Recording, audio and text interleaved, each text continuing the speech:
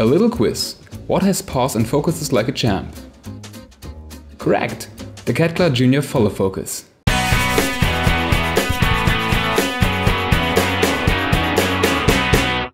Hello, my name is Lucas and welcome to this review, and today we talk about this little or maybe a bit bigger follow focus.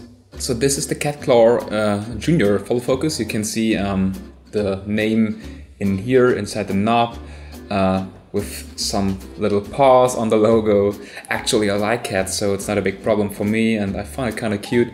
Yet, if you don't like this, you can always remove it. I saw this follow focus on eBay under different names. I think R&B is a name I read, or DNG. And on the Generation Follow Focus is one name I have in my mind. I would warn you and would tell you to only buy this item from one seller from eBay. If you ask why I say this, I will answer this question in the end of the show. This follow focus was about $90 and it's a really great quality. It's really sturdy, and I think it's full metal construction, and I think it will take a punch or two, and maybe you could also kill someone with it. As some of you may already have seen, is that this follow focus features hard stops, 2 of them. And so you can loosen the thumb screws, just rotate it where you want, tighten it again, and then you have fluid motion from one point to another. This is great for lenses that don't have a hard stop on themselves, like the modern Canon USM lenses. And if you want to mark yourself 2 focus points to rec focus through them really quickly, this may not be the best option to focus.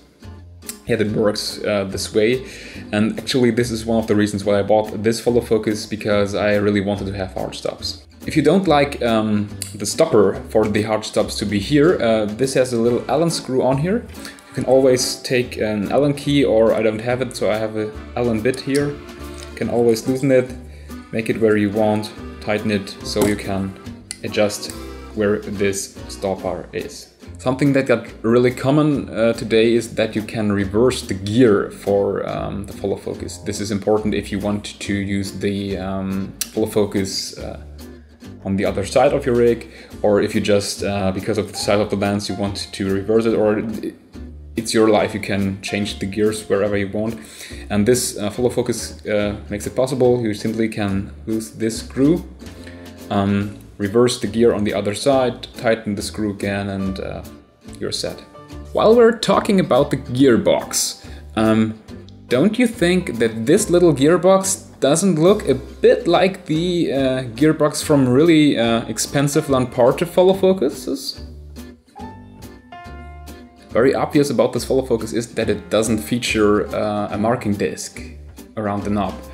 And this is an important thing if you work with another people, if you have an assistant who pulls your focus, and this doesn't have one. I would like to have one, yet I already thought about a DIY solution to this that I will feature in another video.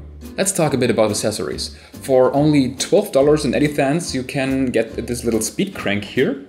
I bought it because I didn't have one, and every speed crank in my country is much more expensive, so I thought I would get it right away with it. What I like about it is that it's really small. It fits right into the accessory slot on the follow focus, which is, I think, the normal 12mm Arri mount.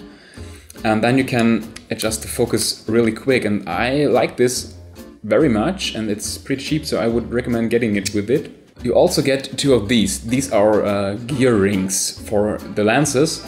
2 of these are within the set. You don't pay them extra, but yet I don't think they are really good. One problem is that they are very elastic. You can see this here. It's very elastic when I drag them out here. And this is actually a problem, because when you tighten it a lot around the lens and make it really tight, you can start to slip, because the pitch of the teeth isn't the exact you would need for the gear on your follow focus. Another problem is that these little teeth are very, very soft. So if you pull the focus really fast, it can slip too. And this is nothing you would really like. Another big problem is that it's very plain here, so you don't have a profile, and this is bad because it can also slip on the lens, and this is bad because with all these three issues from this gearing, a precise focus isn't always guaranteed. I cannot really recommend using these. That's not a big deal, because you can get a gearing like this one for around $5 on eBay, which isn't really much. And it's also from some sort of rubber, but it has a profile here. And it's much sturdier, and you cannot, it's not elastic or something. It's a bit bigger, yet, yeah, works like a charm. The biggest question when watching reviews and follow focuses is, has this follow focus backlash or play in the gearbox or something? So when I get the gearing to this hard stop, so it's fixed on this side, and then I pull on the gear wheel, you can see, or actually you cannot see because there isn't any play. I can of course twist it with a lot of force, but then I twist the knob too.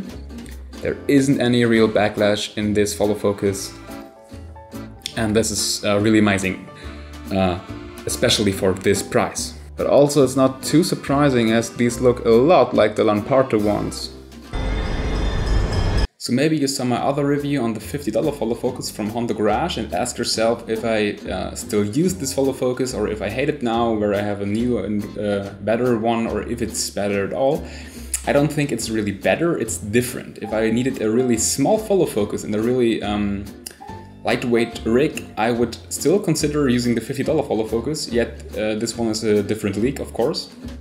But for now, I have a very cool and big rig with the $50 follow focus and the CatClaw Junior. And the $50 focus in here is a really great zoom lever, so I have a really smooth zoom and a really smooth focus controlling. This is also really cool if you have some clients which think that bigger rigs are much better. With such a setup, you always look like a big boss. I bought this follow focus from a guy called Orpheus_C from eBay. He sells a lot of filming equipment like brackets and such for a really good price. So the reason why I recommend to buy it only from him is because I know that every follow focus and everything he gets from the factory gets checked by him, hand checked. So you don't have some faulty units, and you don't have the risk of ordering something from China, waiting 4 weeks only to get a defective product. So this is the reason I would recommend getting it only from him, also because he makes the best price on this product. At least I didn't saw it cheaper on eBay or anywhere else. And I research a lot before I buy, and I think it's always good to know that there is someone who actually checks this stuff before he sends it to you.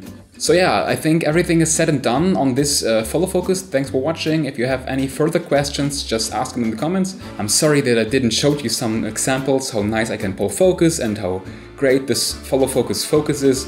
I actually think this is always down to the operator who pulls the focus. And this device is something to help you, and it really is deadly smooth. It's really precise to work with it, yet I can also pull a very nice and smooth focus with my hand if I want to.